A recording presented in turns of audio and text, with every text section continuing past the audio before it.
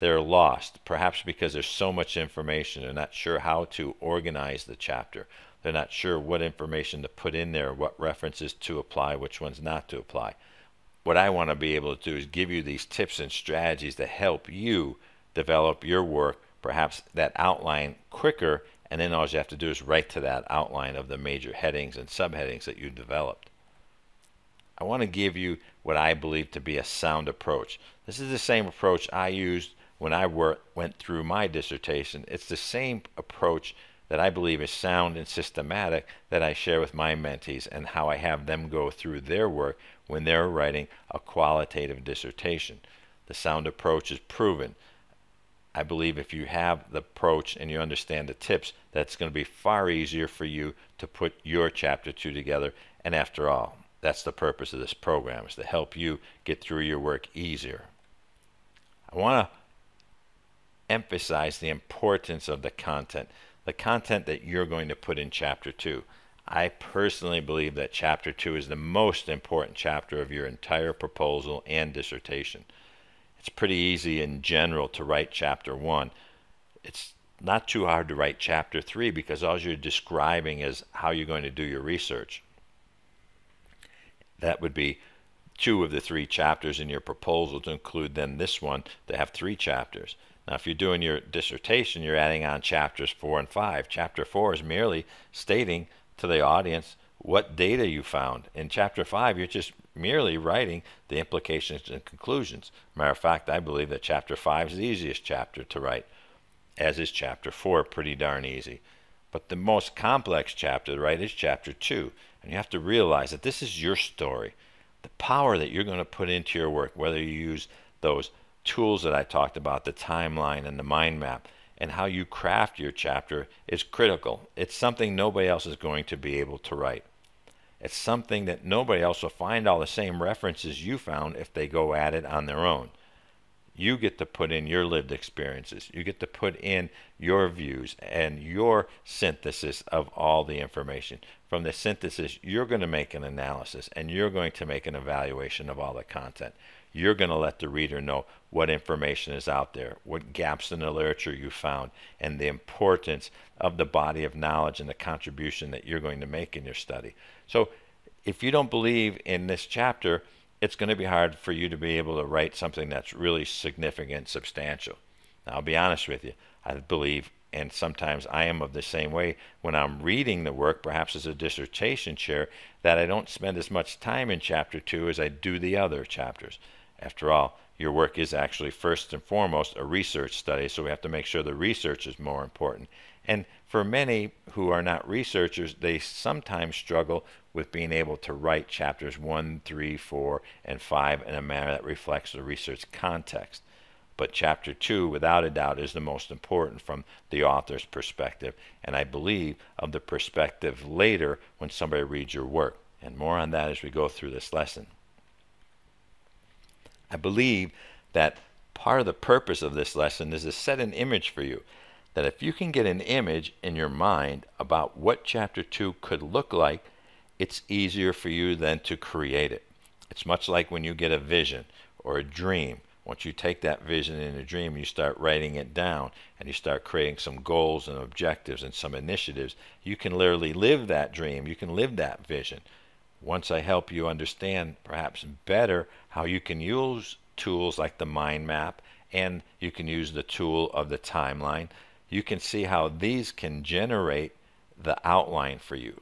And once you use that information to generate your outline, then all you have to do is write to that outline, whether it be starting with the major headings and then moving to subheadings and moving from one area to another within the chapter of the content that you're going to write.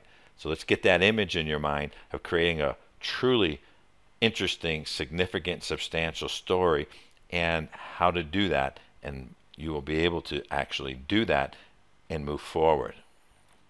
Now, the first of these 16 tips and strategies is first as a reminder that all you're really doing is reviewing what's already been published. You don't have to publish anything at this point.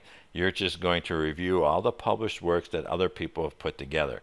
Now, you may end up reviewing hundreds of articles, maybe even thousands of articles and books and reports while you're doing your work. and using only 10% of those. That's not uncommon to have roughly 100 different articles and different books and resources that you cite in your work and have looked at over 1,000. The important point is that once you get the idea of how you're going to design your work, as you're reviewing what's already been published, you start to then sift through what fits and what doesn't fit. And as you start to look at different articles, you'll see that they either align with what you're writing about or they don't.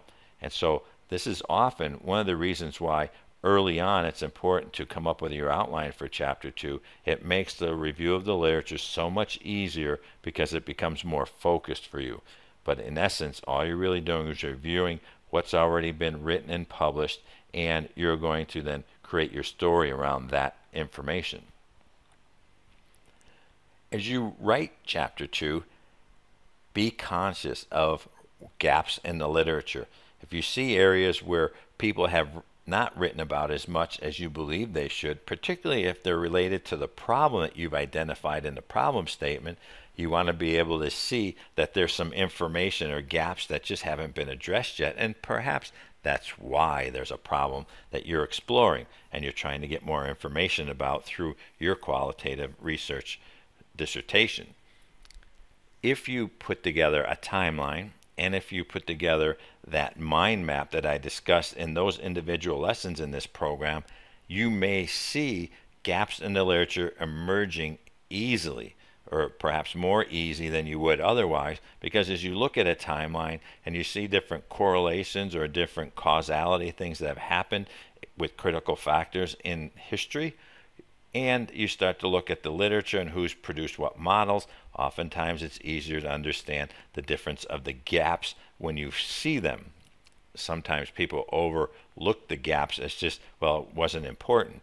Well, we still have problems today with leaders doing extremely well holistically around the world. We know there's problems in the body of knowledge and leadership because, after all, if we had the perfect model, we wouldn't have as many problems as we have. So identifying the gap that you see could be crucial in helping other people become even better leaders. As you look at writing Chapter 2, I want you to be mindful of writing about both similar and divergent views. It's very easy to find a lot of authors who write about the same thing or believe in the same school of thought. Perhaps a lot of people like situational leadership, or they believe in the same approach to teaching children in grade school or in nursing. There are many people who have some of the same philosophies on how nurses should be trained.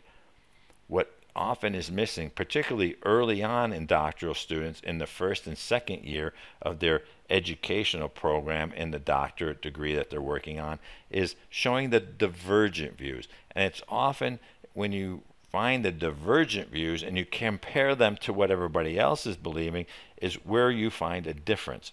This is where you may actually find a gap in the literature, because it's often the divergent views when we read them and we consider them and then we do it in an objective manner that we begin to ask different questions. And often from those different questions, we're able to see gaps in the literature, or we're able to see different points of view that were never considered.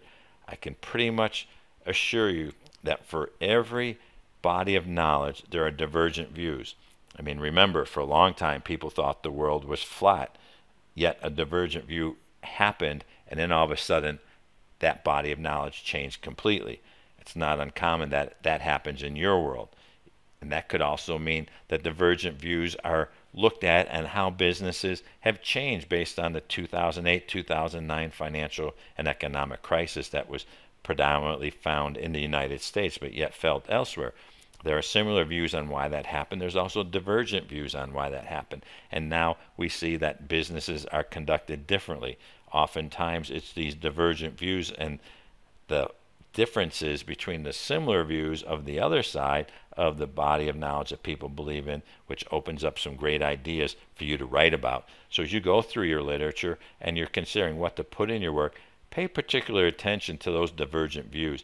And I think when you find those, you're going to start to see that you learn a lot more about the body of knowledge that you're studying. think about your chapter 2 in the sense that it's going to frame, or it frames the problem based on the available literature. Now, oftentimes one creates a problem statement, and then once the problem statement's put together, you move on to creating a purpose statement, and then start looking in the literature for more information to be able to create the body of knowledge around that problem to relate to your particular study. If you have a well-developed chapter 2, somebody should be able to read chapter 2 and almost inherently have a sense for what your general and specific problems are that you allude to in chapter 1 that have generated basically your research questions. Think about chapter 2 as an alignment to the problem statements that you have put together in chapter 1, and vice versa. Oftentimes when I look at a proposal, I will read chapter 2 first, and then in my mind I should already have the ability to conceive something of what I'm going to read about in chapter 1 as it relates to the problem, because after all, chapter 2 is all the literature related to the problem in chapter 1. Oftentimes it adds more information as well, but if the focus is on K through 12 and how teachers prepare students for college, there should be a lot of information in chapter 2 about different methods, different strategies, different models that have come and gone over the years, and I should walk away with the sense that there is a concern on how we educate our youth to prepare them for college. The fifth one of the 16 tips and strategies I want to share here now is that you're going to provide a critical literature review. This doesn't mean you're going to be critical about the sources, about whether who's a better writer, who's not a better writer, who's more foremost expert. It's that you're going to apply critical thinking, that you're going to move beyond just reviewing of the literature, and you're going to get into some of the comparisons and contrasts. This may be where you start looking at similar and divergent views. Then you're going to look beyond that even and look at all the information that you've put into and consider it a synthesis, that as you put it all together, after you have much of your information written already, is that this synthesis is going to produce an output. The output, then you will analyze that output, and then you will evaluate that output.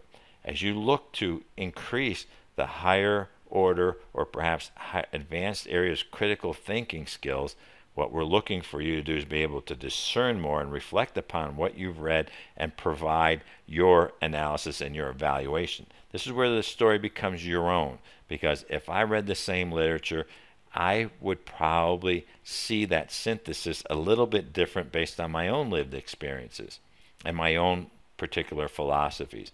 And while I may be just as objective as you, it's still going to be a little bit different. As you look to review the literature, what we're really looking for, I believe, as dissertation chairs and committee members, is an essence of higher order critical thinking skills. If you're not sure what higher order critical thinking skills are, I encourage you, now is a good time after this lesson to go online into perhaps Google Scholar and put in there higher order critical thinking skills and do a little review of the literature and inform yourself. Become a better consumer of critical thinking. And when you do, this is where the power comes into your work.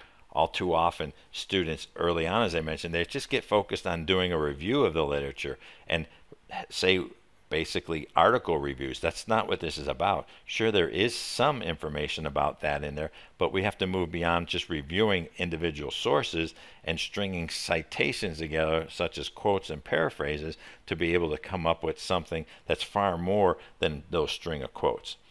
So as you look to your work, remember, critical literature review. And this is where your work will really stand out and be significant, substantial. As you notice, I talk about significant, substantial all the time, because literally, if your dissertation is not significant, substantial, why are you doing it? Who's it going to help? Let's take a look at what that really means, significant, substantial, and you'll start to build it into your work. The next tip that I want to share with you is about the collection of materials on a topic, that as you start to look at your work, you're providing this collection of materials on topics. Could be concepts as well. Now, in a quantitative dissertation, we start to see a collection of materials more so focused on the dependent, independent variables, because that is the boundaries, if you will, of what a chapter 2 is written upon and based upon is the dependent, independent variables. In a qualitative dissertation, because there are no variables, you're going to be writing your material on more so topics, maybe even themes, and it could be even people, perhaps the different types of stakeholders that you're going to be interviewing during your open-ended interview questions, if that's what you might be doing, to gain insights or lived experiences of people that were involved in the area of your study.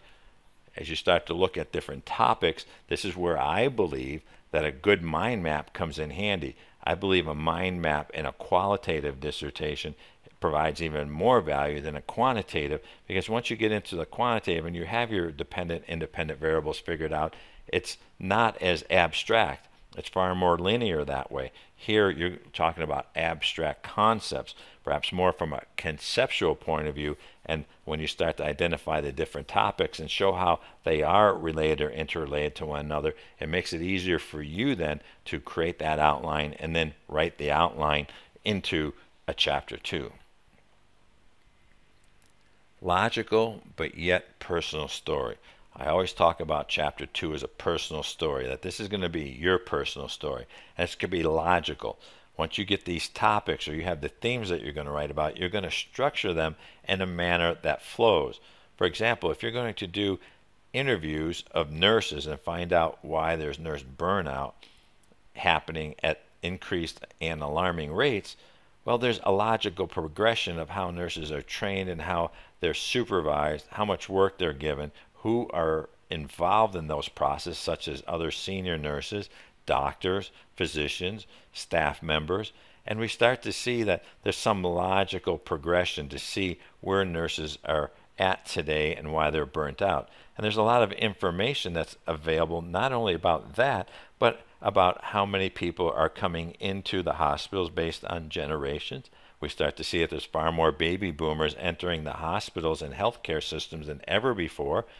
And so as you start to write about one of the things that deal with nursing burnout, you will have to address the increased population that's going into the hospital. When there's more patients, you need more nurses. If you don't have enough nurses, then the nurses that you have there are far more stretched and tend to burn out or become overstressed out and can't do their jobs well. So think about the logical progression as you're writing your chapter and as you're putting your personal story together. You may see the body of knowledge a little bit different than I do. That's okay. But make some logical connections. I think if you do that early on in chapter 2, it makes the rest of it flow extremely well, because you inform the reader much like an introduction of what will follow. Then you provide it, and then you just do a conclusion at the end. So look at your work perhaps to be in some sort of logical yet personal story that comes out through your work. Now the 8th one is information based on your research design dictates how your chapter is going to be written. If you're doing a qualitative case study, the design of your chapter 2 is going to be a little bit different than the design of a qualitative phenomenological study, for example. There are two different types of studies. In a case study, you're looking for robust views from many different stakeholders. And so therefore that design is going to be related about different stakeholders' beliefs, their own values, their own perceptions, their own experiences, and they're going to be varied. Whereas in a phenomenological study, you're going to look at the situation or the problem through a very narrow scope.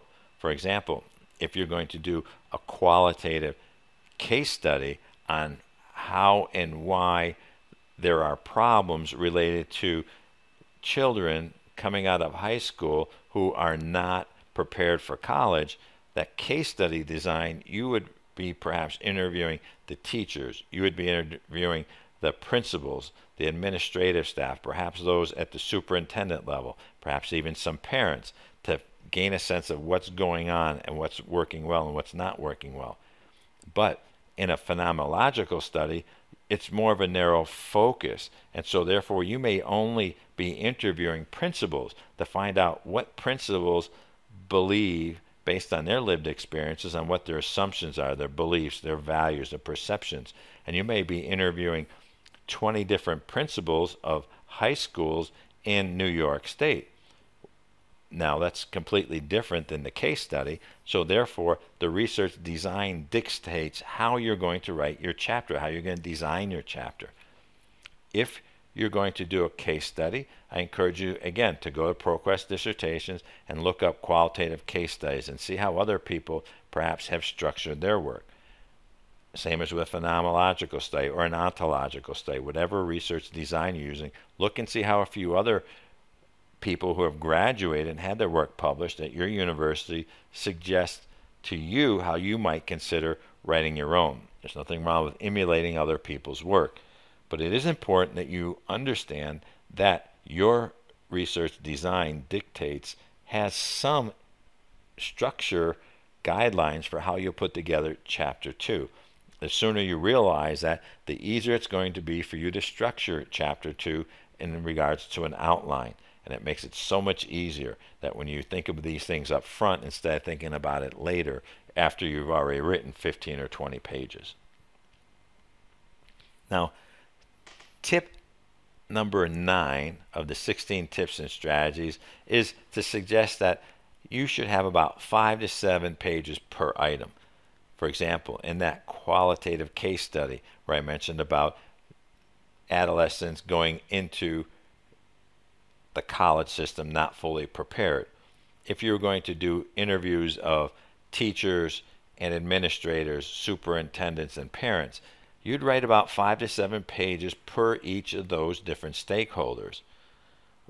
You'd give about their background, how their beliefs and their perceptions came to be, how much input they have. If you're writing about the parents, you may have some indication of a historical type of trending information, how over time more families have been and becoming more so single-family homes. And there may be some type of relationships between single-family homes and students not being prepared for college when they graduate, because there's not that two-parent structure system where they have more time with their parents to help them, or for whatever reasons are being caused by parents potentially having an impact on students, their children not being better prepared for college. You may also provide some information about teachers and how they're trained, that perhaps now more than ever before, because on the situation in the population and the makeup of teachers, maybe now there's far more teachers with less experience than ever before, and that contributes something, somehow, some way, to the students not being prepared.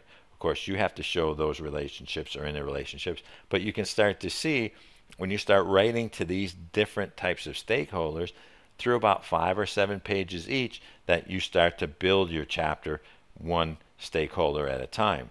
If you're starting to do something in the sense of a phenomenological study, you're going to write more than 5 pages on just the teachers, or an example I said before about the superintendents, but you're going to write more about perhaps 5 pages about the superintendent's training and education. Maybe another one might be on their common perceptions, or their common beliefs, or common alignments with different models. And as you start to see, each one of those areas are separate things that you can create 5 to 7 pages about. Once you start to look at these concepts or these topics that you're going to write about in chapter 2, and you structure them in a logical flow, you can start to put some page numbers to them. So if you had 4 different areas and you had 5 to 7 pages on those areas, topics or themes, all of a sudden now you have 20 to perhaps 27 pages worth of content, and you start to see how quickly it builds up. And therefore you start to build the design, and you start to see the image of chapter 2 being developed, and you say, now it's easy. Now you just have to take your outline and write your content. In chapter 2, for each of these areas, you're going to give some information about history and trends. For example, if you're writing about the nursing situation, how nurses are burning out, perhaps you're going to show some history on the population of people and how many are entering the healthcare system. That as we started to see that the baby boomers, their generations, as they traveled through history, and the trends suggest that there's more of them coming into the healthcare system than ever before. There's many documents and much documentation out there that suggests this to be true. You're going to show this in a historical kind of view, these trends as well. So chapter 2 becomes a little bit of a history lesson, as well as information based on the trends that relate to each of your different concepts or topics. If you're writing about the different stakeholders of educating students, you'll perhaps give a bit of information about the history and trends of teachers, principals, parenting, and other things that you believe to be important, such as any other themes or topics that you want to include. You're going to give information about the current situation. That if you think about every one of these areas, that you're going to do a brief history review of that and bring it up to current situation, there now you start to see how you could quickly write 5 pages on any one of those items and be consistent from any item, concept, or theme from one to another. That you show a little bit of history, some trending information, and what the current situation is. All of a sudden, if you were to write a page or 2 on the history, a page or 2 on the trends, a page or 2 on the current situation, now all of a sudden you have 5 to 7 pages for each item. I'm hoping that I'm setting an image for you that allows you to see how you can craft each area, and then you start to look more so for the articles that align yourselves with the history of those topics, the history of those different themes that you're writing about, then any trending information, and then what's going on currently today.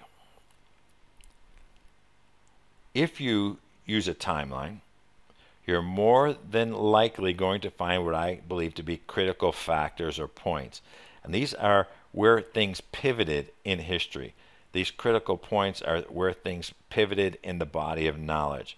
For example, the earth was flat. All of a sudden there was a critical point there when all of a sudden the earth was no longer perceived to be flat because somebody sailed beyond the end and didn't fall off the edge of the earth. They went around the world. And we start to see that there are these critical factors and points. When you put together a timeline, it helps you to see that. For example, I'll share with you one item here that in the United States, when World War I started in the early 1900s, the majority of the men went to work.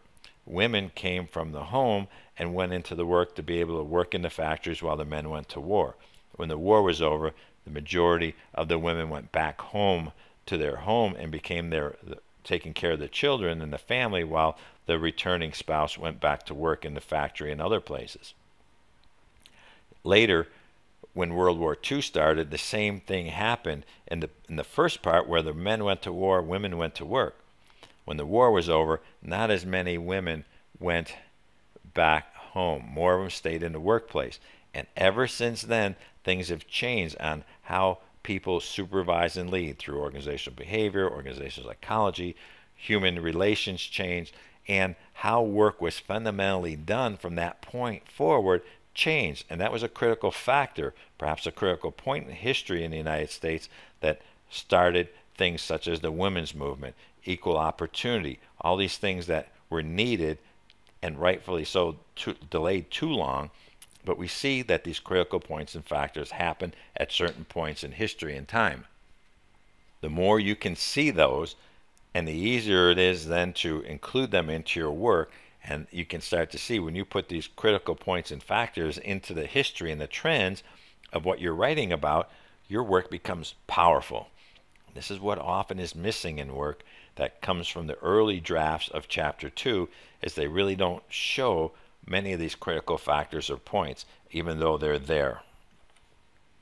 Now the next tip, tip number 13 of 16 tips and strategies, is for you to remember and keep in mind as you're doing your work that you're writing your chapter around ideas and concepts, not about the sources. It's not about stringing all these references together.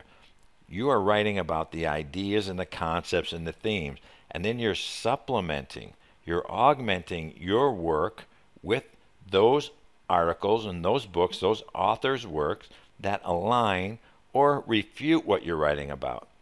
All too often, what I see happen is that in the early stages of chapter 2 being developed is that my mentees would get all the information around a certain topic. Let's just say it's productivity improvement. They get all these references and they start writing to the references and they put them in order and they say, well, this is what this author had to say and this is what this author had to say, and then there's a quote over here and a paraphrase over there from these sources. That's not what writing chapter 2 is about.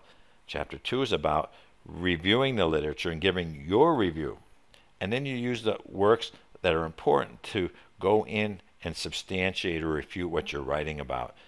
If you start to see that you're writing about what one author said as compared to the next author, I encourage you to take a look and say, are you writing about the sources and the references, or are you writing about the topics and themes?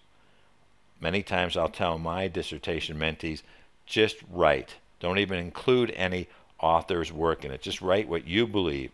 For example, if you're a teacher in high school, you don't need references to know what's going on. You don't need references to support what the situation currently is. Write what it is and then go get other people's work that helps support and refute your work. If you find then after you write what you put together and you find these counter or these incongruent ideas, perhaps these divergent views, then you start to strengthen your work by including them into what you believe to be true. I know and I realize that particularly in chapter 2, early on in your doctorate programs, you're probably instilled, don't put anything in there without a citation. Well, they're conditioning you to writing in a very objective manner, and oftentimes we need to do that to help you understand that what we don't want are your unsubstantiated opinions, but we do want your voice. The whole idea of chapter 2 really is for you to display that you have heard and read the voices of what other people have put together. You've considered them and then written your own work. Now, if you think about it that way, that you've looked at all the literature, you've listened to what these authors have said, you've considered it in an objective manner. Considering it means that you've synthesized it, you have analyzed it, you have evaluated it, and then you write your own work. So if you get caught up on writing about all these different sources, I'd like you to rethink it and say, can you go about it differently? Now, the 14th item of the 16 tips and strategies are these themes or issues that they connect your sources together. It's not about connecting the sources together, but as you start to look at your mind map, you start to look at your timeline, that the themes or issues that you're writing about, they're actually connecting the sources together. You can actually start to see how one author's work helped somebody else's work.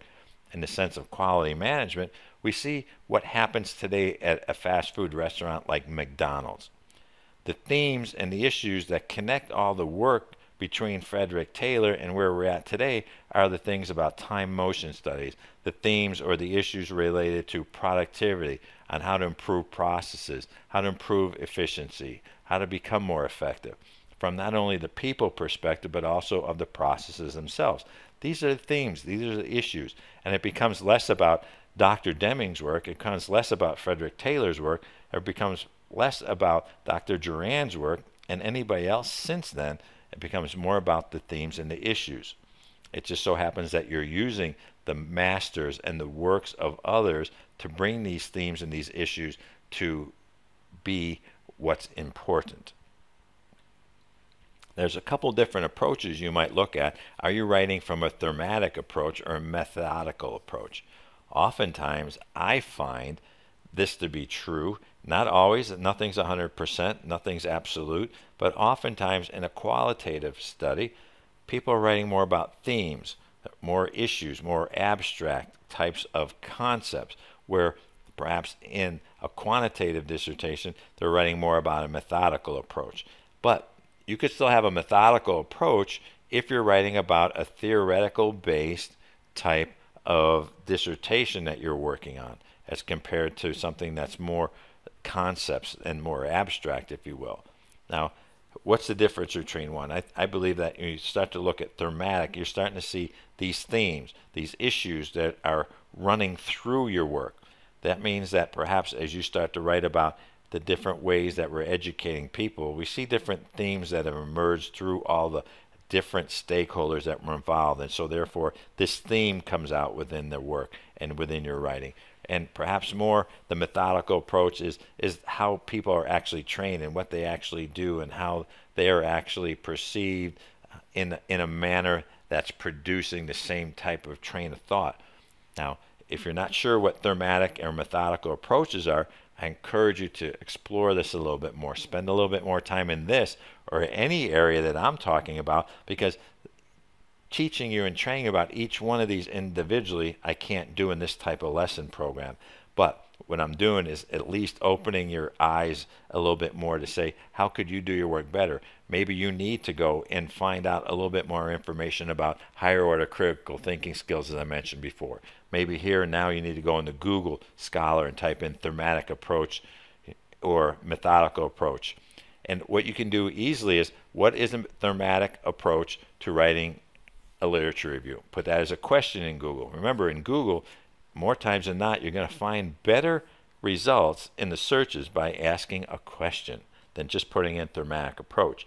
And that's because it's designed really to produce information that way first than any other way. At least that's my belief, and I always find I get richer findings when I ask a question in Google or any search engine, but particularly Google. And if you haven't used Google Scholar yet, go into Google and just Google Scholar or googlescholar.com, and you'll find far more references there that you can actually use in your own work.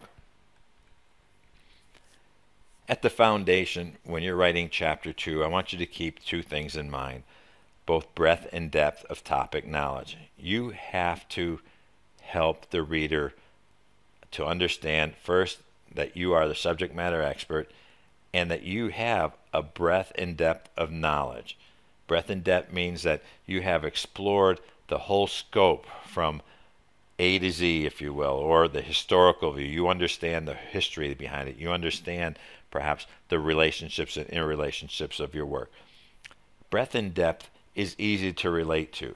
Perhaps if you're talking about literature related to leadership, well, you should ideally give some information in your Chapter 2 about where leadership theories came from. Maybe you're going to talk about Greek philosophers. Maybe you're going to give some insights about the great man theory, and then how leadership started shifting in the early 1900s once we started to move away from pure agriculture and we started to move into having an assembly line, and how leadership changed once there was more women in the workplace, once more equal rights came on in the 60s and 70s in the United States. And we start to see how these trends started changing. And then you go into, perhaps, now that may suggest a breadth, now you go into more in depth and you go into one area and you drill down deep. Perhaps it's into different leadership styles and or the differences in the convergent and different views about situational leadership or transformational leadership. As you start to build your breadth and depth, you'll start to realize that you're creating this body of knowledge in your own work and in your own mind. And when others read it, they should walk away with the sense that your Chapter 2 reflects well upon you, that you were an expert, you are the expert at the time of the writing and when it was published, and that you are a wealth of information and you have a breadth and depth of that content knowledge. It's important that you understand in your Chapter 2 to be able to display that at the end. Oftentimes you may not be able to see it within your own work, and so therefore you may need your dissertation committee members to be able to bring that out for you and give you some insights on that. If you're not sure, ask other people. I do find that it's easier that people write about the depth, and they often don't write about the breadth. And those who write more about the breadth are those who just provide the historical view. They don't go deep, if you will, into any one topic. And the area that you want to go deepest into are the topics, the concepts, or the issues related to your problem statement. The reason you're doing your dissertation literally is for you to collect data, to create information, to give to other people to lessen the problem. And if you think about it that way, then it might help you to include greater breadth and depth of the literature or the body of knowledge in your writing. What I want to do is share a little time here on how to present the relationships and the interrelationships of the topics, the concepts, or the themes that you wrote about up to this point. This section would come in after your final item. If you're writing about different stakeholders in a case study, if you're writing about specific things in a phenomenological study and you have already your 15 plus pages, maybe you already have 22 pages, 27 pages, as I mentioned before. The idea here is now you're going to write about relationships and interrelationships of all the content that you've already written about. And I like to look at it this way, that what you want to be able to do is show some connections and how one theme or one concept has something to do with another. If we're talking about nurse burnout, there's a relationship between the baby boomers, the number of baby boomers entering the healthcare system as they get older, and the shortage of nurses. And we also see that there's a correlation that we start to see nursing burnout comes when there's nurses that are far more stressed out than they can handle. They leave, they retire, they resign to go work somewhere else in a less stressful situation. And so therefore we start to see there these relationships and interrelationships between things that are actually occurring. One of the things I do like to see in this area is about 4 to 10 pages, and this is going to depend on the complexity of your dissertation, but oftentimes if you say that you're going to write about 4 to 10 pages on showing relationships and interrelationships, you start to see that if you had 25 pages before of the content on the themes and the concepts, now you throw another 4 to 10 pages and now you're easily over 30 pages.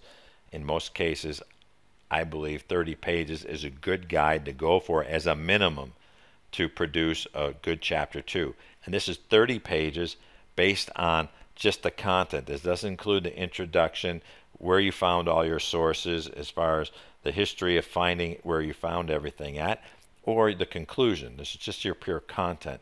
All of a sudden you're well over 30 pages with your work. And I think that's what's important to realize, that getting those 30 pages is not a big secret. It's not as hard as you think it is once you start to create your mind map and you start to create your timeline and put together your outline, that all of a sudden 30 pages is not that challenging to be able to produce anymore. Again, remember, you can present this in a mind map and you can actually show the timeline. Oftentimes, dissertation chairs don't have a good understanding about the value of a mind map and a timeline. Again, every dissertation chair is a little bit different. I do believe that, if nothing else, the timeline and the mind map is ideal for you to use to help you create your outline and then write to your outline. Oftentimes, when people try to put in a mind map or a timeline, it doesn't fit well into a page in a published dissertation, because a mind map may be too complex, and by the time you shrink it down to fit in a page, it doesn't work very well. Remember, the mind map and the timeline are tools, and if they add value to your work and you can include it in there, that's fine. Oftentimes in a timeline, you can expand it and show different segments of time, like perhaps a 25-year period, or if there's only a period from 1960 to 1980 that's of most important, where these critical factors are, then just include that part of the timeline. You don't have to put the whole timeline from 1800 to the present day. Just put in the years and show what you want. Same thing with a mind map. You may want to only put the high-level concepts and ideas into the mind map and not all the intricacies that come out there afterwards. I gave some great information in those 2 lessons about mind map and timeline. Again, if you haven't watched those yet, I encourage you to watch them and keep your pen and paper handy, because I gave some pretty good tips on how you can do that and whether you should include it in your work or not. As always, with everything in your work, it's as you believe best. When you show these relationships and interrelationships, you may have a different approach. But I think what's important here is that you have a section at the end of your chapter that talks about, or is written about, if you will, the relationships and interrelationships of the themes, of the different concepts that you wrote about. This is often the most important part of the chapter, because this is what allows somebody else to get more value out of your work, because it may be easy for people to understand what's the common pieces and what everybody else seems to know about or believe. But when you start to put these relationships and interrelationships together, oftentimes by doing this, this is where you start to see gaps in the literature. You start to see gaps in what people are doing. We start to see that the problems continue on for certain reasons.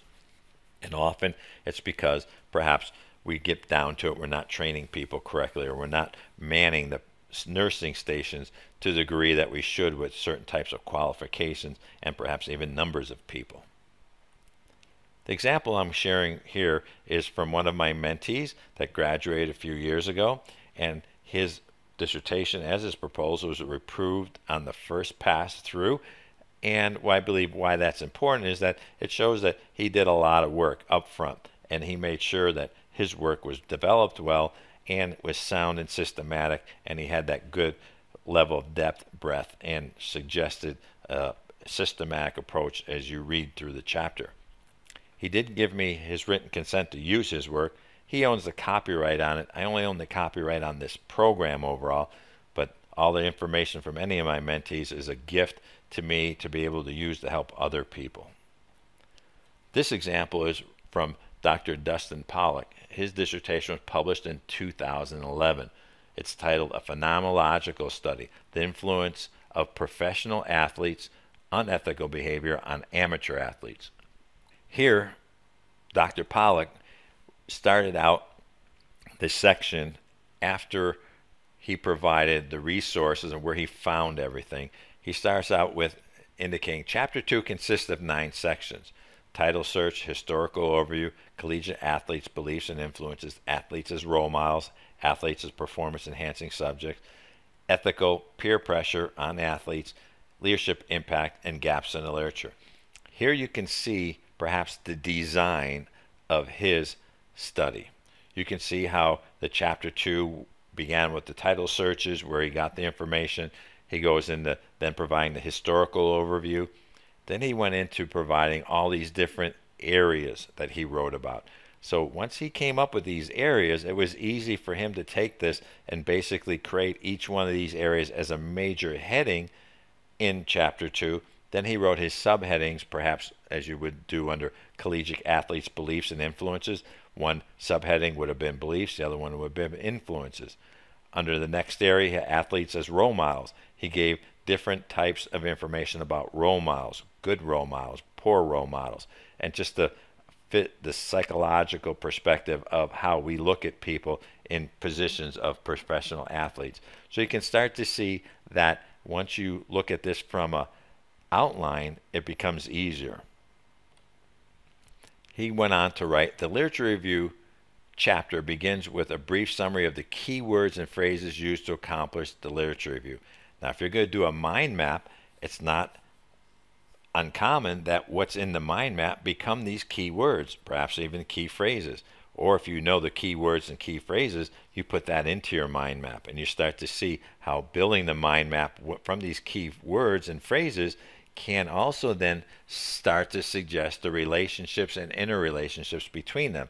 Because once you see all these words in the physical form on a piece of paper, you start to see that you can create these mind maps. You can start to build the connections, and you start to build and see the relationships and interrelationships. And I talk about that in the mind map lesson. So again, if you haven't watched that yet, please do. Then he goes and completes this paragraph with Chapter 2 concludes with a discussion of the collegiate athletic beliefs, perceptions, and influences, and bias associated with the significance of athletic competition. Because this is a phenomenological study. A phenomenological study looks at lived experiences, and when we looked at lived experiences, those are often defined as what are one's assumptions, what are their beliefs, what are their perceptions, what are their values. These are the types of words that align well. So as I start to look here, we start to see how the design of his qualitative phenomenological study starts to even appear in Chapter 2, because in many cases, as I mentioned, the research method and design, particularly that design here, is going to provide some sort of guidance, some sort of, if you will, structure to how the chapter will be. Doesn't mean it's going to dominate the whole chapter, but here it's not uncommon that we would want to know about assumptions, beliefs, and perceptions and values, perhaps, of anybody that's going to be interviewed for their lived experiences. Chapter 2, the only one that you can write, and write in a manner that brings great credit upon yourself and the university you're graduating from.